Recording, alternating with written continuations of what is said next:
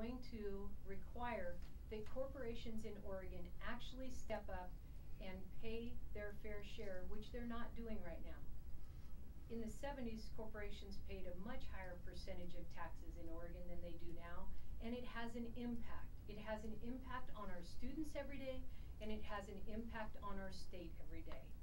It's time for us to sit down and talk about what is the answer. We are more than happy to talk with the business community about what that looks like and how they can help us, but they need to come to the table with real answers, as we've come to the table with real need and solutions that we can bring forward.